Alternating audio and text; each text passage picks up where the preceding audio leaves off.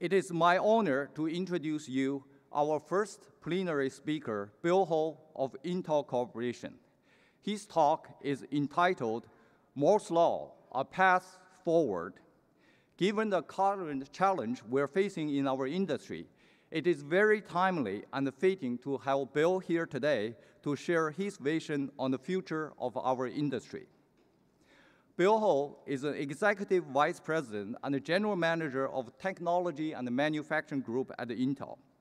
He is responsible for technology development and the company's worldwide manufacturing operations. Under Holt's direction, Intel has led industry in introducing revolutionary transistor technology, including strain silicon, high-K metal gate, and the tri-K transistor. Bill received his bachelor degree from University of Illinois, master's degree from Santa Clara University. Bill received the University of Illinois ECE Distinguished Alumni Award in 2007. He is the 2013 IEEE Frederick Phillips Award for his leadership in logic technology development. Bill received the Semiconductor Industry Association 2015 Robert Noyce Award for his leadership and contribution to semiconductor industry. Holt chairs the Governing Council Advisory Board to the Semiconductor Research Corporation. On a personal note, Bill has been my manager and mentor throughout my career at Intel. It is truly special to have Bill here with us today. Please join me to welcome Bill Holt.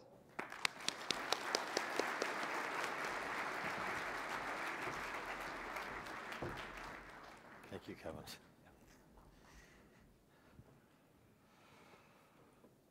Good morning.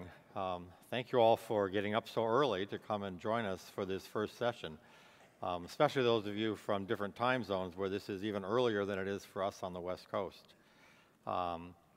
I'd also like to thank Kevin for that very kind introduction and the committee for inviting me to come and speak to you this morning. Clearly, I'm speaking today as a technologist, but I'd like to potentially try to convince you that in reality, I'm a circuit designer. Those at Intel who have known me for a long time still consider me a circuit designer and not a technologist. But in a little brief attempt to try to persuade you of that, 30 years ago, this paper was presented here. Long time ago, a lot different kind of technology, but you'll notice the third name on the paper is my name. This is my one and only paper here at ISSCC. And so if you give me a little bit of leeway today and consider me a circuit designer, at least for the day. All right, I'm going to talk about Moore's Law, hopefully a little bit differently than we've done it in the past. I'm going to spend a fair amount of time on the economics of Moore's Law. This is clearly a concern across the industry about whether, in fact, we can afford to continue. Obviously, I'll spend some time on scaling. And I do want to take a different tact on performance. I think it's very appropriate when you consider the focus of this conference on the Internet of Things. I'm going to make the case that, that today, not the first time, but certainly the most important factor is the reduction of power as we look at advancing technology. I'm going to spend some time looking at the various transitions that we've seen and the kinds of things that have driven major transitions in technology. Take a look at some of those as we go towards the future. And then I want to give you a challenge about the needs that we're going to have from the circuit and architectural community in terms of adapting to technology as it does change going forward.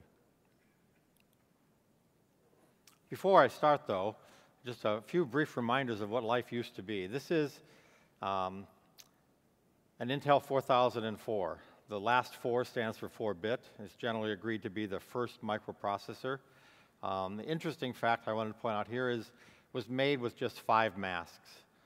4 of them are shown here. I'm not sure why we only show 4, but there were only 5 masks to implement that. Today, even the most simple technologies are having mask counts well into the 50s. The level of complexity is quite astounding. If you look a little more at the details of that, here is that same part shown side by side with the most recent generation Intel Core processor. You can see a number of things. One, clearly, the die size has increased dramatically. This is just an indication of the improvement that we've been able to make in making technologies yield well. Down below on the table, you see a few of the statistics. The area of the wafer over that time period has gone up by 36 times. One of those, that's part of the reason for the ability to increase die size, is that you actually have more room on the wafer. If you were to measure the technology by the name of the node, we would have reduced the linear dimensions in these technologies by almost 700 times. On the performance point, the computational power of these two devices has changed by 3,500 times. And the two that I think are most important, the cost per transistor of the transistors used in that original device compared to today's devices has gone down by almost 60,000 times. And finally, most importantly, especially for the topics for this conference today and our industry in general, is that the efficiency, the energy efficiency of the transistors there has gone down by 90,000. A little more visual way of looking at that, this is a picture of a contact from around 1978. Thanks to Mark Bohr for this picture. Inside of it, we used to show a single contact years ago and show the scaling in contacts. However, now a single contact would be about a pixel on this. And so instead, we're showing a block of 10 14 nanometer SRAM cells. Just to give you just a brief idea of just how much this industry has changed over the last 40 to 50 years. Truly an amazing accomplishment for everyone here, as well as our industry. Okay, so on to Moore's Law. The first point I want to leave you with is Moore's Law is about economics. At the bottom is a quote from Gordon's original paper. Reduced cost is one of the big attractions of integrated circuits. I would contend that if you do not reduce the cost of a transistor, you are no longer really maintaining Moore's Law. It is his ability to reduce cost 60,000 times, as shown on that previous foil. The ability to reduce cost is what allows us to innovate and add functionality and features to our devices. People are not willing, or not able in many cases, to pay for more expensive devices. And so if we're going to be able to continue to expand the scope of electronics, we need to be able to do this with reduced cost. However, it's not just about economics. While reducing cost per transistor is clearly one of the most important aspects, it is not the only aspect. We also have to deal with power. I would contend that power is equally as important to cost. Because while you may be able to afford to put more transistors in your device, if the power does not go down, likely the environment in which your product is going to be used will not tolerate an increase in power, whether it's your phone or your watch, or a supercomputer in a building that's limited by air conditioning. Power today is one of the primary focuses of our industry. So to really advance Moore's Law, you have to reduce cost and you have to reduce power. Now, lest I imply that Gordon did not see this as well, here's another quote from his original paper. The section is titled "The Heat Problem," and the statement is, will it be possible to remove the heat generated by the tens of thousands, notice we're talking tens of thousands of components, not transistors, but all components included, that will be in a single silicon chip. So we are left with two basic thoughts from Moore's Law. One, reducing cost is the fundamental metric, and power, even 50 years ago, was one of the most primary concerns. Now, when you're giving a plenary talk, your talk does not necessarily have to be well organized. So I'm going to take a little diversion and make a few comments on 3D. There are various forms of 3D.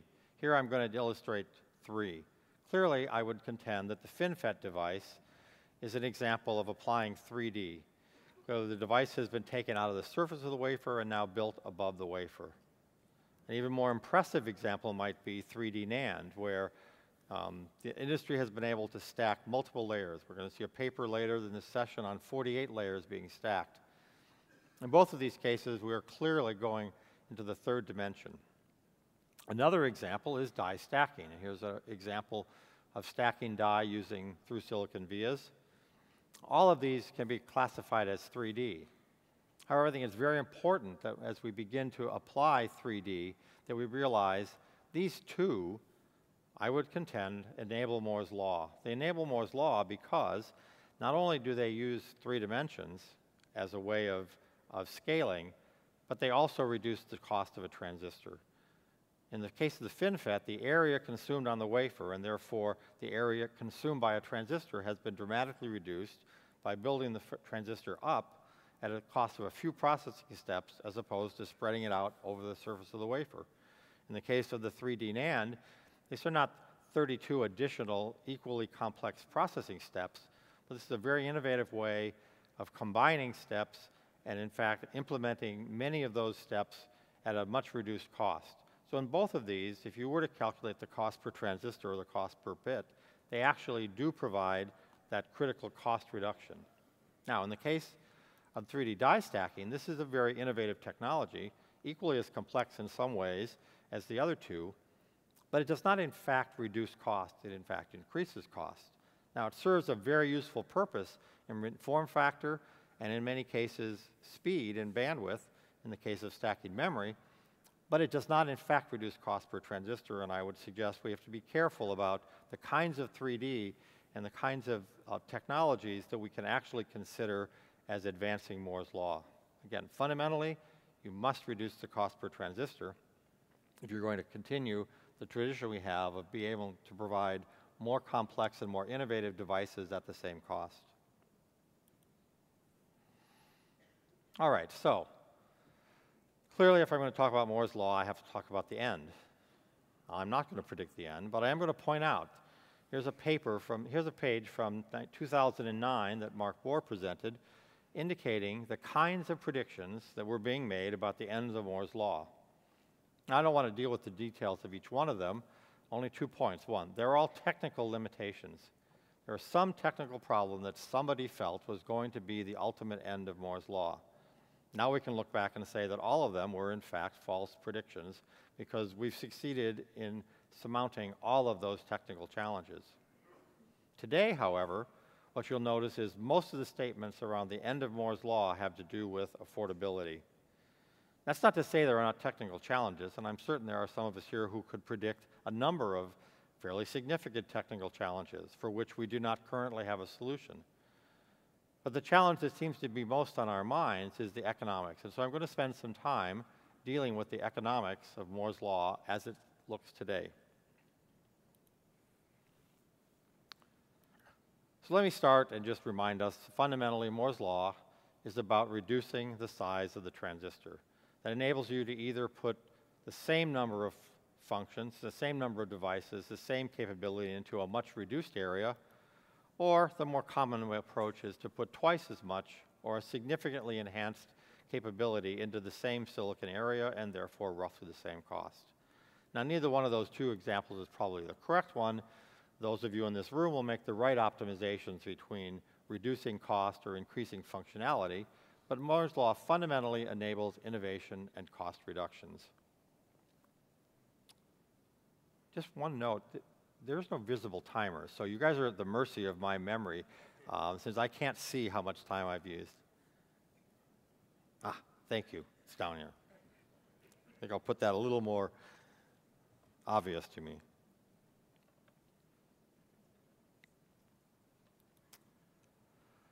So at Intel, I told you my circuit design story, my little secret. Let me tell you another secret about Intel. Intel is largely managed by finance. Okay? You might think of Intel as a technology company, but we have a very, very rigorous finance department, and they watch us all the time.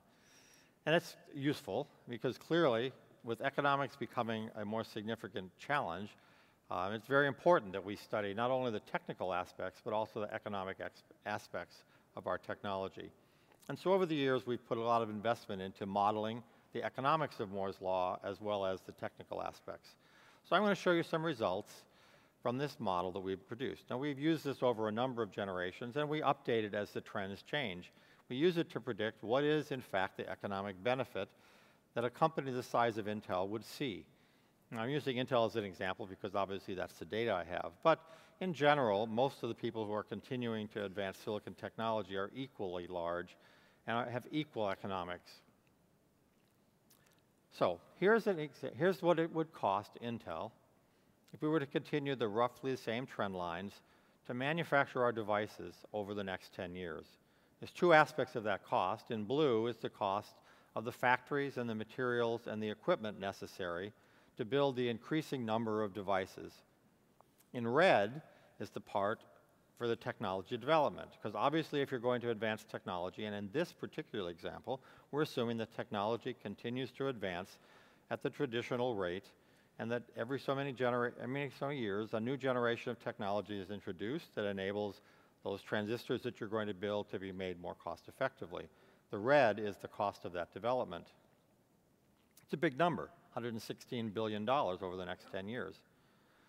However, it pales in comparison to what that cost would be if you were to attempt to build those same devices, or for the purpose of this, the same number of transistors using the technology that exists today. Now, that difference is the benefit of the cost benefit, not the fact that the products will be more effective, will be lower power, and more attractive, but just simply the cost to manufacture them would provide almost a 3x benefit. Now, when you look at the size of the bars, that should give an indication that there's a lot of room for increased development cost, which is very important to my heart because I run the development organization and obviously would like to have more money. But let's take a little more detailed look at that. So here's a plot of the amount of money that would be spent on the R&D over that 10-year period. I've shown two lines here.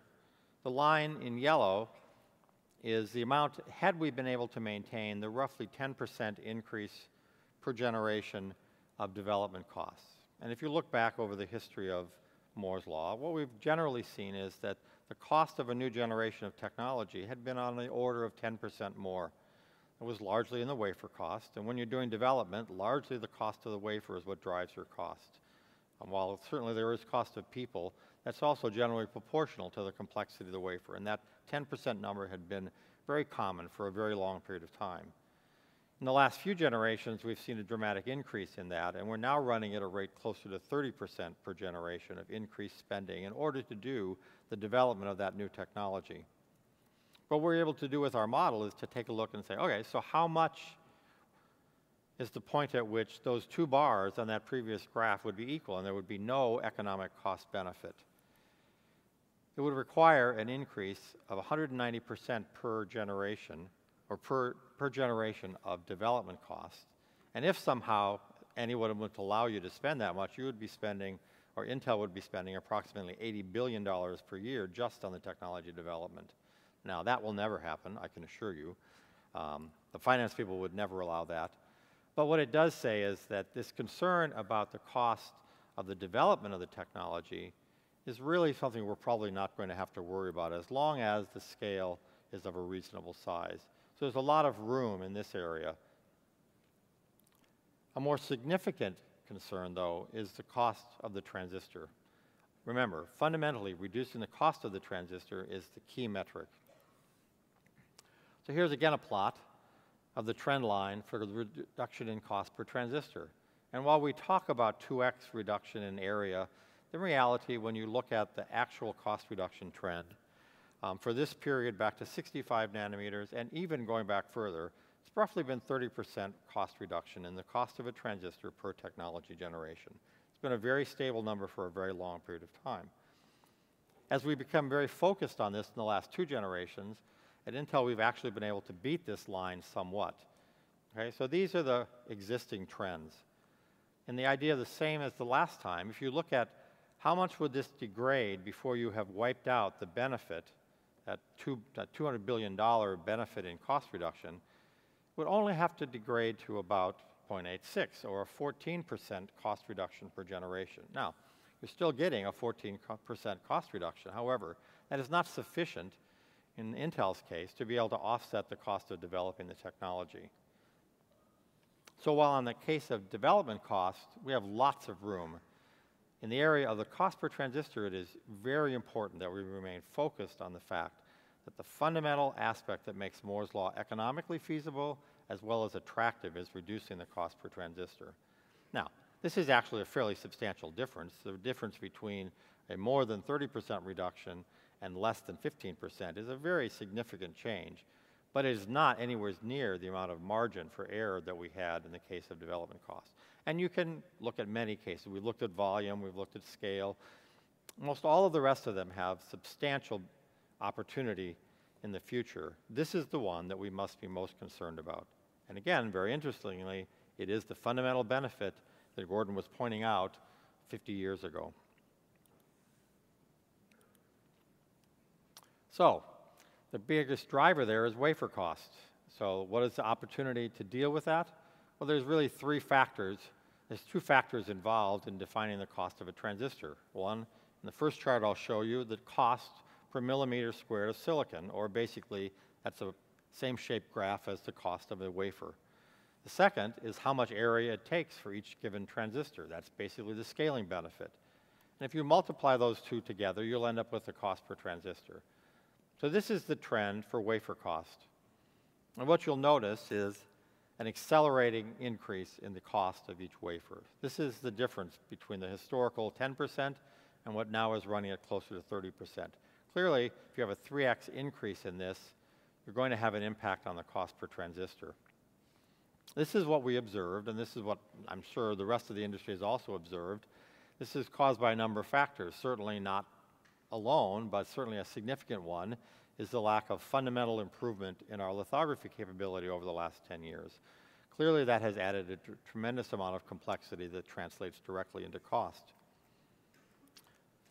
So in order to deal with that, you have to make improvements in the scaling. If you want the basic product to be the same, the cost per transistor to continue to go down, you need to offset that increase in wafer cost with a higher degree of scaling. Now, I said the predominant cause of increased wafer costs is the lack of real fundamental improvement in patterning capability. And what has the industry adopted in order to address that? Multi-patterning. So effectively, the simplest way of looking at it is, instead of using one mask or one etch or one layer to define the pattern on the mask, you'll use two. That gives you a factor of 2 in scaling resolution. So how do you accomplish advanced or higher rates of density scaling? You recognize that if I'm going to have to take the cost of double patterning, I don't want to follow a traditional 0.7 linear scaling of the linear dimensions. I want to take advantage of almost all of it. And as much as possible, I want to make things half the linear size, which gives me an increased rate. Now, this does not occur on all layers. It has to be used selectively. But the silver lining of the dark cloud of lack of lithography improvement is, in fact, the ability to do faster than normal scaling and use that faster scaling to more than offset the increase in cost. And the end result, then, is a trend line in cost per transistor that is actually slightly exceeding the historical 30% per generation. Now, it's too early to really make a strong prediction about 7 nanometers, but I think we're at the point in our 7 nanometer development that we can say we will be in this range. I've shown here a range of both wafer cost, scaling, and effective cost per transistor. And while this range now begins to approach that historical line, we're still able to deliver a substantial cost reduction. And as the details become clear over the next few years, we'll obviously end up at a single point on this chart. But for now, even looking out as far as 7 nanometers, we see a real feasible path to continuing cost reduction. So I want to move on to technology transitions.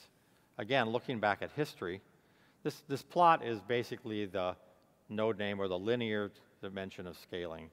But the significant part is looking at the kinds of transitions we've seen in technology.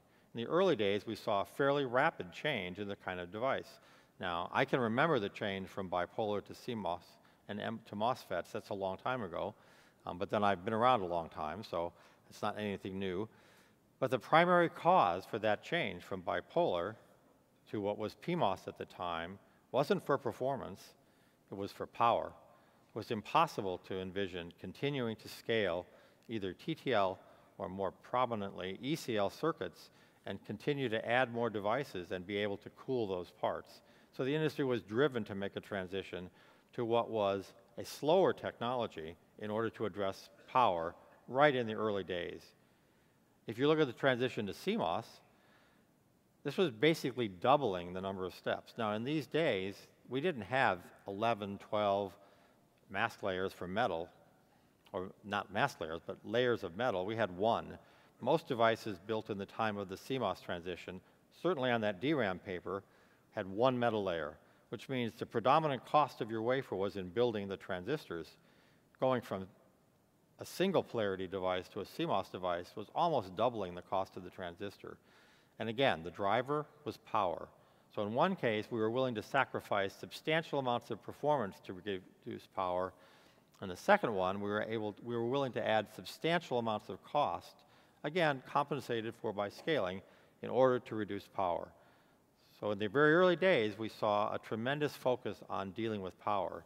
Now, we had a golden age of CMOS, I think all of us would agree, where scaling was almost perfectly following Dennard's rules, and we had basically good on all fronts. Now, more recently, as we've reached the end of that period, again, you see fairly substantial transitions. It's been written that the change to high-K metal gate was one of the most significant changes in our industry, changing from an oxide, perfect material to build devices, to other forms of insulator was a major change. What drove that? Happened to be leakage power at the time, but it was power. What drives the change to FinFETs? Happens to be source drain leakage, the ability to turn the device off, power. So my contention here, most major transitions in our industry are in fact driven by the need to address power, and I think that is exactly what we're going to see as we look at devices that are likely to populate our future. Now, you can even see this in the trend lines. This is a theoretical line for what one could have done for gate delay over the last 4 or 5 generations. And if we had taken that path for gate delay, we would have seen a reduction in switching energy. Clearly, scaling still improves switching power, and that would have resulted in an energy delay product of fairly substantial improvement. But in fact, that is not what we chose to do at Intel. We took a much less aggressive path on gate delay, which enabled a much more significant reduction in switching energy.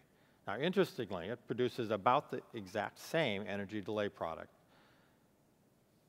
2 things I want to take away from this. One, it is becoming increasingly important that we focus on power as opposed to pure delay.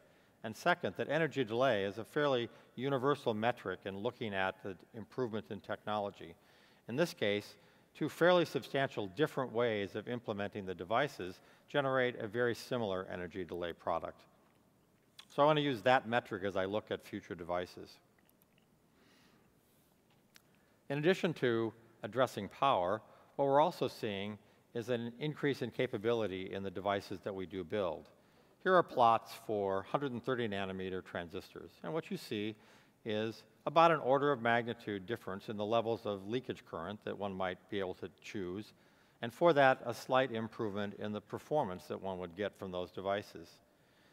If you look at today's likely 10 nanometer devices, what you see is an almost 3 orders of magnitude range in leakage current and a much more substantial area that the design person can choose where is the right optimization point. All that is good. There's more capability, more options, more choices for the design. However, it comes at the cost of substantially increased complexity. Whereas in the first case at 130 nanometers, it took about 2 VTs, or 2 different kinds of transistors per type. Today, to expand that range to that large area takes almost 5 different VTs, which also means 5 different devices to be optimized and dealt with within the design environment. So in addition to a focus on power, we're also having an explosion in the amount of complexity or the capability that is available as you go about optimizing your parts. This, in contrast to that one single PMOS device at the very beginning of the transition from bipolar. So, let's talk a little bit about beyond CMOS. There's a number of interesting devices, and I want to show some data on them to make a few points. They're quite different. They have different conduction mechanisms. They have different computational mechanisms. They're different. That's the one thing that I think is fair to say. Now, do they provide benefit? That's what I want to address. So let's go back to this measure of technology improvement. Here's the graph of energy versus delay.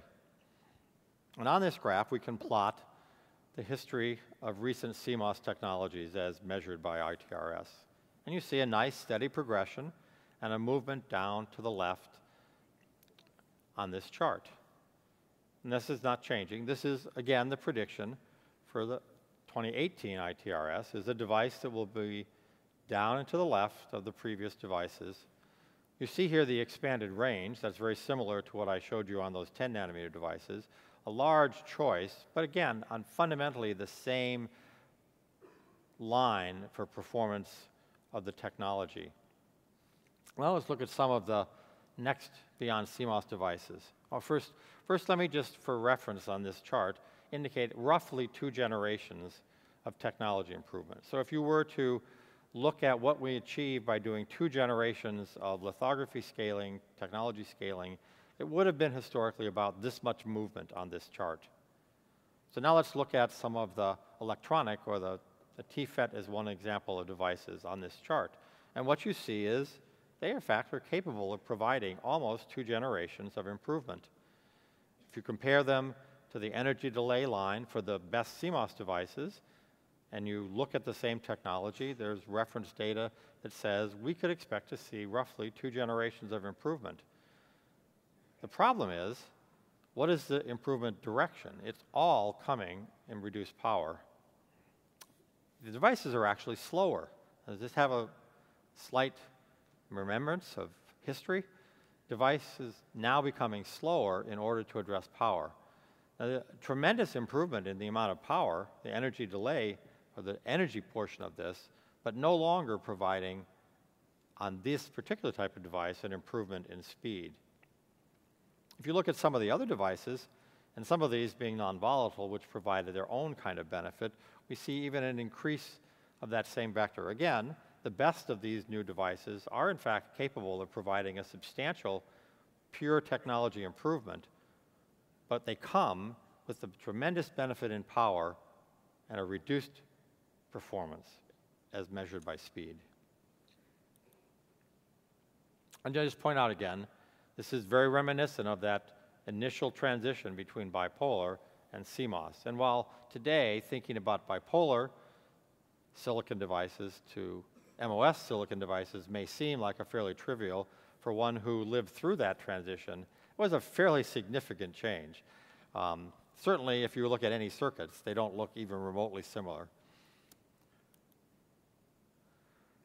So, make another point. Let me try to make this point again about the importance about design interacting and enabling technology. This is an example of some of the technology innovations that were necessary over the last 15 years in order to continue to have CMOS technology appear to generally follow the traditional scaling benefit.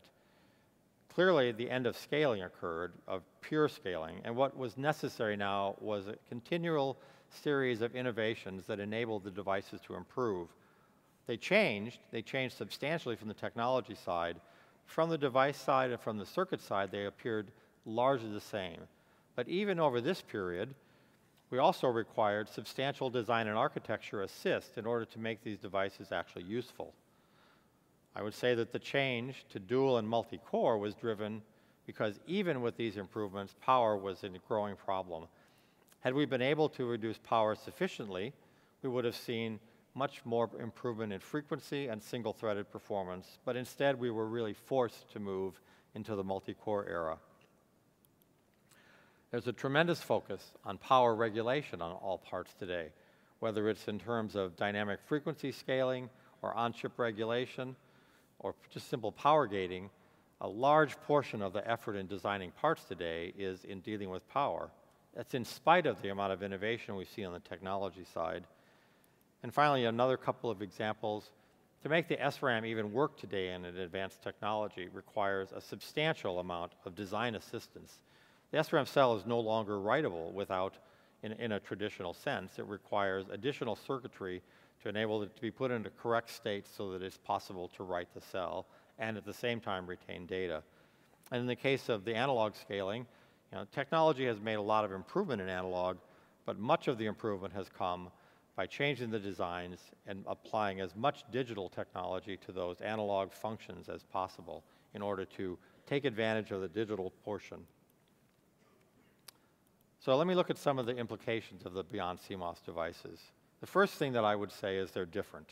They're different in almost every vein. They're different in materials, in the types of circuits that they require, probably even in the computer architecture that they will require. Now, when something is different, it also has its own silver lining.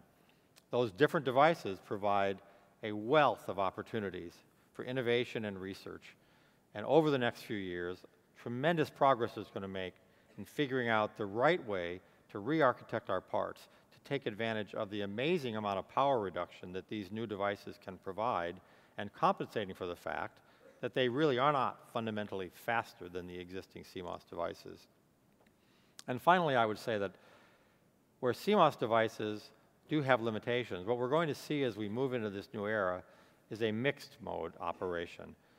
These new devices will not replace CMOS, but they will augment it, likely built on the same wafer, likely giving you yet another choice, certainly a degree of complexity, but the ability to actually partition your part into those parts that still deserve to be implemented in CMOS and those parts that can materially take an advantage of these new devices on the same wafer, in the same part, optimizing for the different opportunities and benefits of these devices. So in summary, Moore's law is fundamentally about cost per function. If you cannot reduce cost, then you really cannot say that you're maintaining Moore's law. However, in order to take use of those functions, power reduction is critical, and certainly as you look at the Internet of Things and the directions that our industry is moving, power is a critical factor. I'd like to have convinced you, possibly, that the economics of Moore's law remain sound. There are certainly challenges, but if we focus on reducing the cost per transistor and optimizing our technology to deliver that cost reduction, the rest of the economics are fine. When I look at the future of technology, I think two things are clear. The focus is going to move from devices and technology that provide pure speed improvement to devices and technology that in fact enable dramatic reductions in active power. And secondly, we are going to see change in the form of that technology. While CMOS will remain as the base building block, almost all new technologies will be fundamentally different in their form from CMOS. Now, this is an audience of circuit designers, right, and architects. You're at the heart of enabling this future. I could almost say that you have the most opportunity of all of us. These devices are going to exist. People are going to learn how to make them. It's going to be your challenge to figure out how to make innovations so that we can harvest the benefit of these truly exciting devices. So one last foil, and then I'm done, almost on time. When you look out at the future of the technology, and this, I'm not intending to talk to all these, but what you see is a rich variety of opportunity in the areas of research for new technologies. Now, I can't tell you which of those technologies are likely to be the first or the best, but what I can say is, in the past, when we've seen this kind of richness of ideas within the research community, we can almost be assured that out of this will come the devices that are necessary to enable that future. And as long as we can figure out the best way to use those devices, I am very confident that whoever is standing here 10 years from now talking about the future of Moore's law will be giving you an equally rosy picture. Thank you very much.